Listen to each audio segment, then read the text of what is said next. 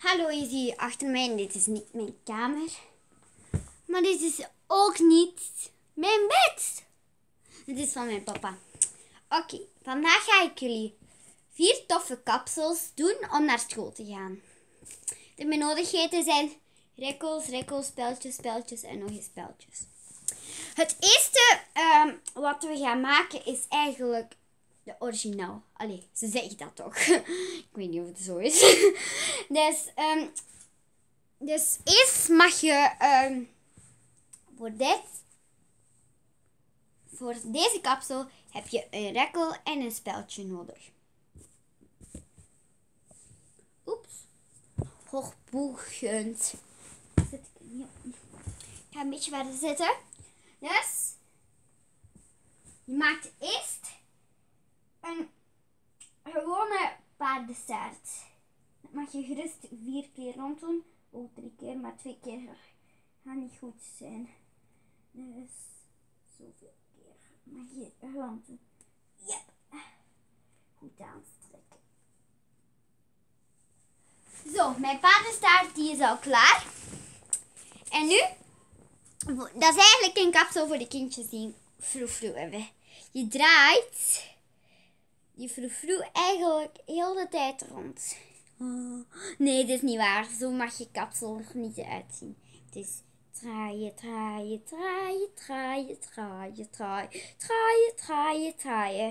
En nog eens draaien. Dan doe je het naar achter.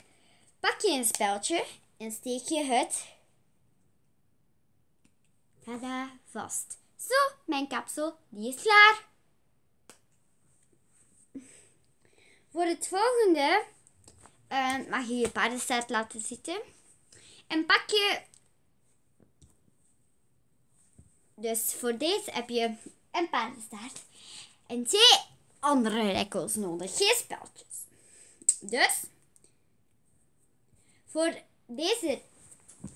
deze rekkel ga je dus...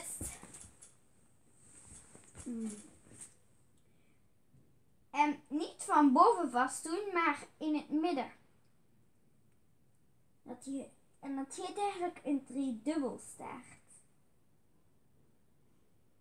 Dat is heel makkelijk te doen. Allee, vind ik zelf toch. Dat zien jullie ook. Ik hoop het toch, want daar is hier veel weg kan. Zo, nu heb ik er al 2. Maar nu pak je het andere rekkeltje en doe je het van ander vast. Wacht, dat is verkeerd. Wacht. Beetje naar beneden.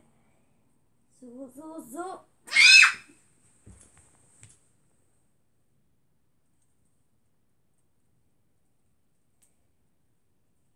Zo. Sorry dat dit zo lang duurt.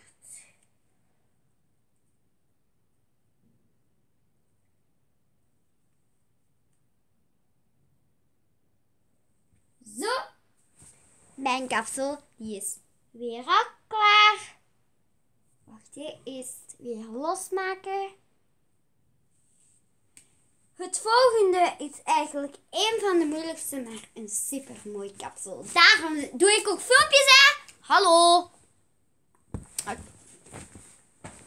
Nu ga je voor deze dinges je staart laten zitten.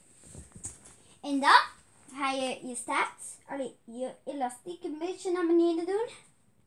En het in 2 delen verdelen. Zo groot genoeg dat je staart er eigenlijk tussen kan zitten. En dan steek je je staart tussen het had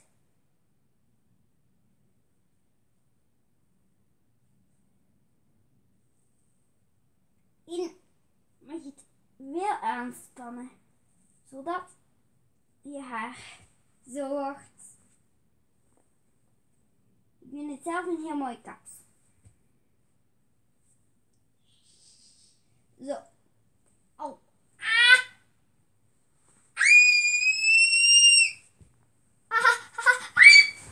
Zeg. Oh. Dat doet zeer hoor. Voor het laatste laatste kapsel is eigenlijk het makkelijkste. Je pakt een worst. Het mag rust boven je oor zijn. En dan ga je draaien.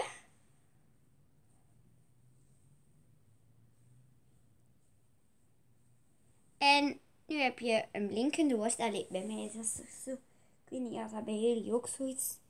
Ik hoop van wel. Dan ben je niet fout. Ja, en maak je het vast. Zo, hoe makkelijk kan het zijn?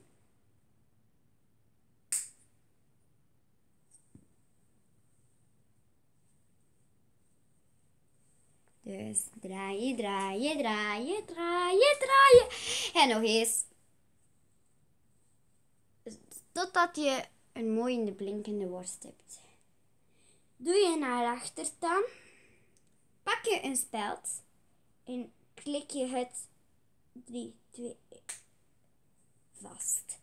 Nu ga je nog eens draaien, draaien, draaien, draaien, draaien, draaien, draaien. En nog eens draaien, draaien, draaien, draaien, draaien, draaien, draaien, draaien, draaien. Totdat je weer een worst hebt. Wacht even, hoe gaat dat nu? Ja, het mag rust weer achter je oor zijn. Dus daar mag je blij om zijn.